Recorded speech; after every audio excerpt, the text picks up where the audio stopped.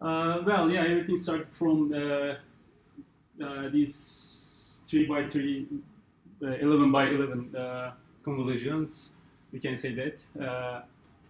It's Alexnet actually. We have an image.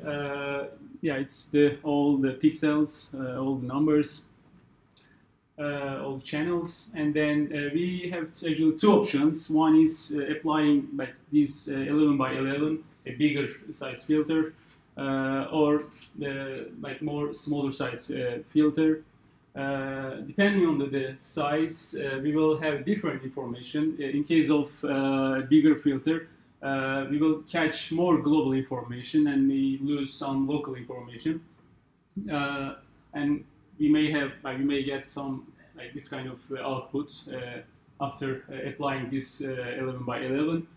And in case we apply a smaller filter, we will catch more local information, and it looks better, and we are getting the more like precise, more semantic information.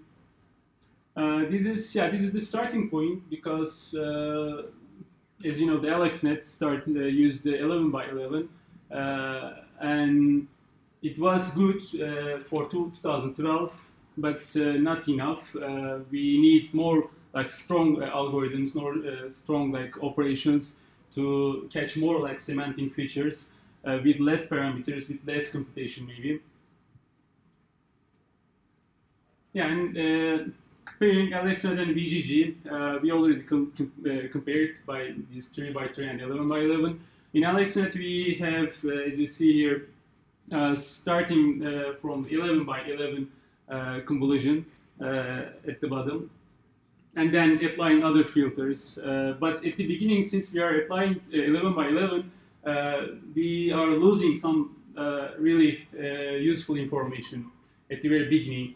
And this is not so dense, this is kind of shallow.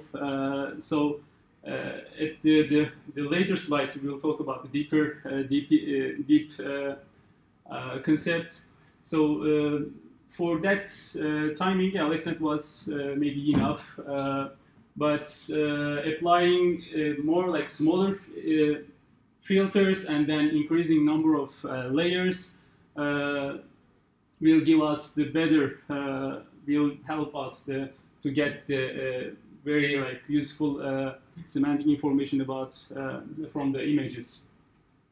So as we summarize, Alexnet is was using 11 by 11, 3 by 3, 5 by 5, and VGGNet just make a standard and then use all the 3 by 3, and then with again multiple steps of convolutions.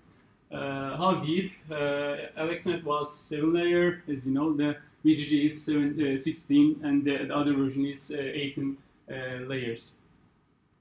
When we compare the efficiency in computation, Alexnet was using the 5 convolution layers and VGG 13. And FC layers, fully connected layers, Alexnet is 3 and VGG is 3. But parameters, as you see, Alexnet is less parameter than the VGG because there are much more convolution operations and more deeper network. Therefore, and then we are having like more parameters to handle. And the accuracy, it's just the breaking point.